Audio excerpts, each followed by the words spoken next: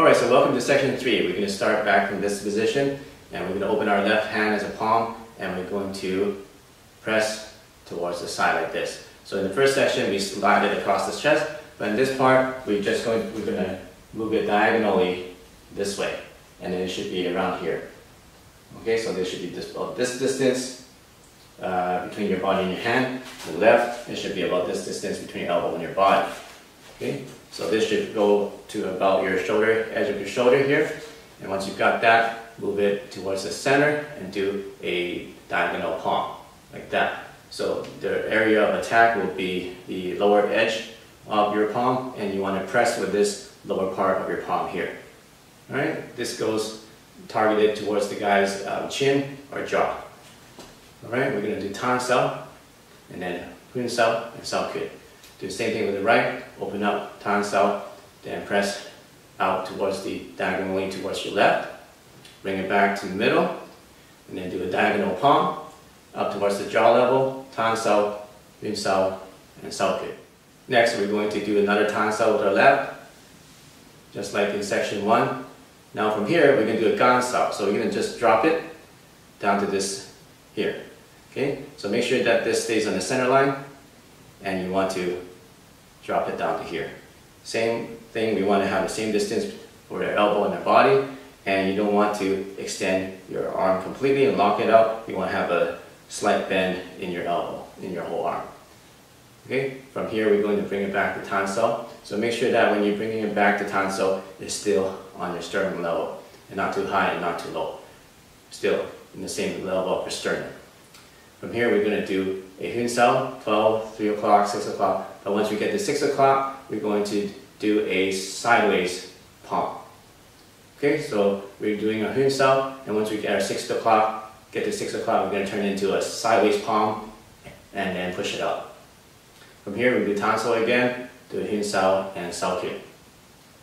Now with the right, we're going to do Tan Sao. Okay, drop it down to Gong Sao. Bring it back up to Tan Sao, do a Hun Sao, and when we get to 6 o'clock again, we'll do a sideways palm. So your fingers should be pointing to the side, Tan Sao, Hun Sao, Sao Kun. Alright, next is our Bong Sao. So we start off with our left as Tan Sao again, but now we're going to rotate our hand and then like this. Alright, so from here we're going to rotate our hand like this. So your hand is facing towards, palm is facing towards the outside. So from the top, you make sure that you get your angles right. It's very important, is that you have a 135-degree angle here, and you have another 135-degree angle here, so that this is straight this way, and this is on a 135-degree angle, and this is straight that way. Okay, if you do this, then you lose power and you lose structure, and if you do this, you have no frame for defense. So this is the ideal position if you look from the top. Okay, so from here, you want to do this, and your wrist should be slightly lower than your elbow, because imagine you're hanging this from your elbow, your hand should actually be relaxed, but your fingers should be pointing this way, and your wrist should be in the center, like this. Make sure your shoulder is nice and relaxed also. Definitely don't want to raise it like that, but if you have it properly relaxed, your wrist should be slightly lower than your elbow.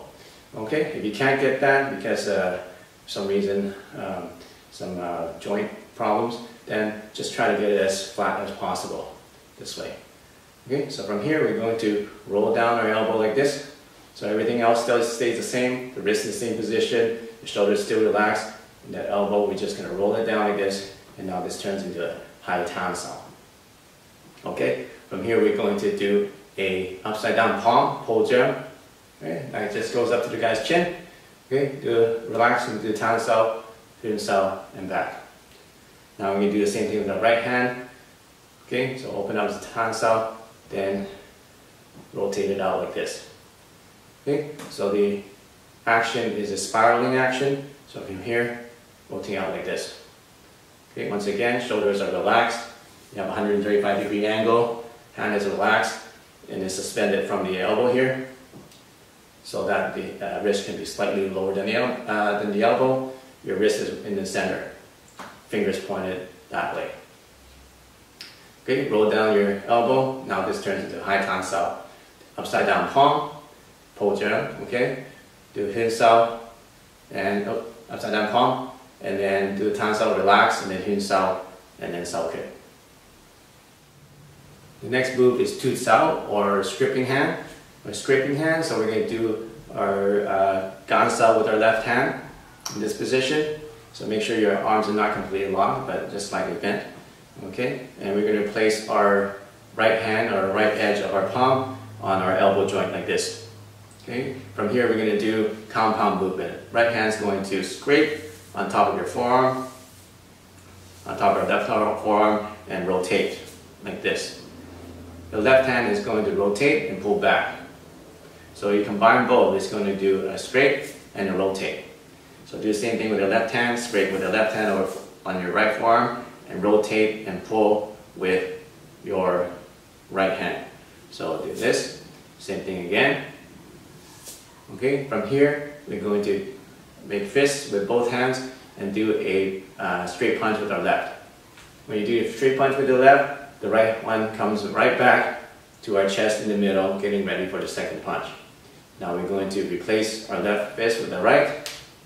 Okay, the left fist will now be ready to punch again in front of our chest. Remember that our knuckles are always pointing towards our target.